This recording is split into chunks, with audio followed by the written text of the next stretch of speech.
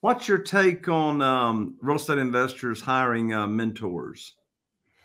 So I have I have this giant business crush, right? This is my hero. This is who I've invested a lot of money in, is Darren Hardy.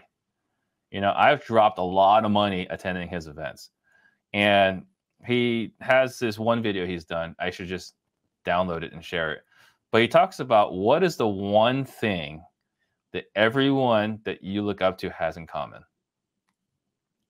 They all have coaching. There's nobody ever that's ever done it well without coaching.